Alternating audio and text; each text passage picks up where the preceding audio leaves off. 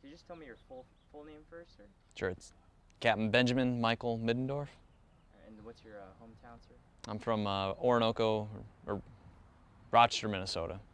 And what's your current billet right now, sir? Right now I'm the company commander for Headquarters Company, 5th Marine Regiment. And when you were nominated for this, sir, what was your billet then? Back then I was the commander of Golf Company, 2nd Battalion, 5th Marines. All right, sir. And can you just, do you have like a hometown newspaper, sir, that we can market this out to, sir? Yeah, it'd be the Post Bulletin is the name of it. I can send you an email for that. Okay, sir. All right, sir. So just a couple of questions, basically. How were you nominated for this? Was there a particular person that put you up for it, sir? I found out after the Almar came out, that knowing that I got it, that my fellow company commanders went to my battalion commander, and they're the ones that kind of said, "Hey, sir, you need to think about submitting Capt Middendorf up for the Leftwich," knowing what it represents, and that was a pretty humbling piece, just to know that my peers were the ones that kind of recommended it to the battalion commander, and that's how kind of the nomination part started.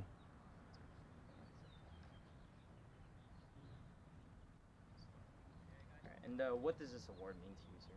To me, it represents, all the work the Marines do day in and day out.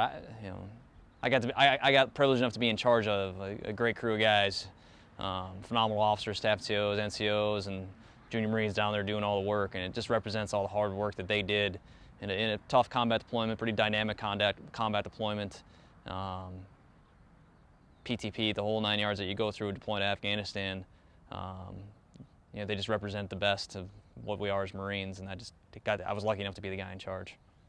And as the golf company commander then, sir, what were your responsibilities as their leader?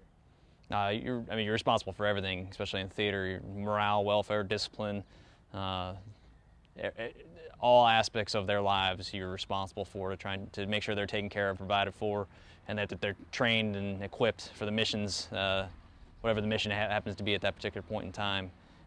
Responsible for all the planning, for all the operations, all the different coordination that goes through, and then directing the combat operations as we were executing. Right, sir. And what does this mean to you, sir? What does it mean being nominated especially by your peers, sir? Yeah, it's just humbling. You never know quite how to respond to some of these things, because you don't feel like you did anything different than any other company commander was out there. We all did a lot of the same type of stuff. I don't feel like I was any better. That's not what it's about. I think it just represents the very best of Marine leadership, and I don't feel like I did anything different, but to be selected, I just hope to do it justice. And as a leader then and as a leader now, what's your main concern every single day that you come in?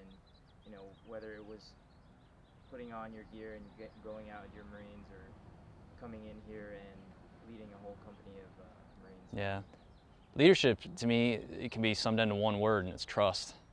We have instant will and being instant orders. Marines got to do what they're told to do, but if they trust the guy in charge of them, they're gonna want to do it.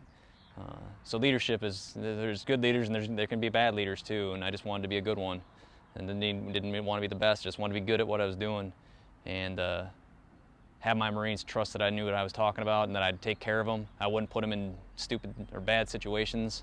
I'd give them everything that I could to provide to them while we're outside the wire fighting the Taliban. So they got to trust me, and I got to trust them that they're going to make the right decisions on the spot when I can't be there to be over their shoulder. That they shoot the right people, don't shoot the wrong people. So leadership's all about trust, whether it's garrison or combat. And I worked pretty hard to establish that trust between myself and the Marines. Can you tell me about your previous deployments, Afghanistan and maybe before that? Yeah, so I've done 4 total deployments now. My first deployment was on the 31st MU. I was in a boat company back in 2003, 2004. My next deployment was to Afghanistan. I was in RC East with 2nd Battalion, 3rd Marines. I was both deployments with 2nd Battalion, 3rd Marines. And then went to TBS as instructor. Was there, and then went to EWS. Then came back to the fleet, took over Golf 2-5. My last deployment prior to this Afghanistan one was on the 31st MU as well. I was a Helo company commander. Participated in Operation Tomodachi, We were able to go ashore and help out the Japanese following the March 11th earthquake. And then very quickly we got back from that and turned around for an OEF PTP. And that was our last deployment here. My last deployment with Gulf 2-5. Right, sir. And how does it feel being a leader of Marines, sir? It's just, again, it's humbling. I work pretty, the Marines would always, I always tell the Marines that I'm the laziest guy in the company because they're the ones that do all the work.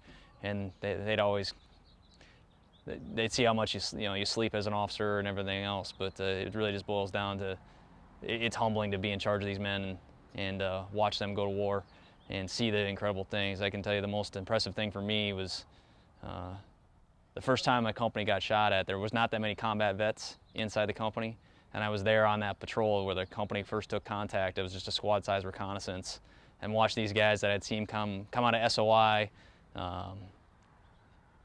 in their first firefight. After all the training we'd gone through at 29 Palms, 400 Liggett, and watching them just do, nobody's freaking out, nobody's doing anything crazy. They're just doing their jobs, trying to take care of their buddies and kill the bad guys and make sure they don't shoot the good guys. That was extremely humbling. I kind of forgot that I was a company commander for a minute because I was so in awe of watching my Marines just do what they do. Right, sir. And can you tell me what made you decide to join the Marine Corps over any other service or any other job out there, sir? Yeah, I mean, the easy answer is my dad was a Marine in Vietnam.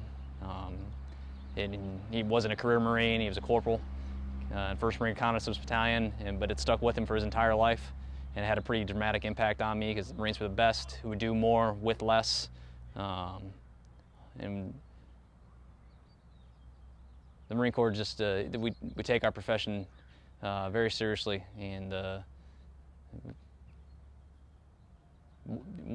Marine wants to be the best, and that's what we represent, and we work pretty hard at it. And there's a reason that we have the reputation, and I want to be a part of that.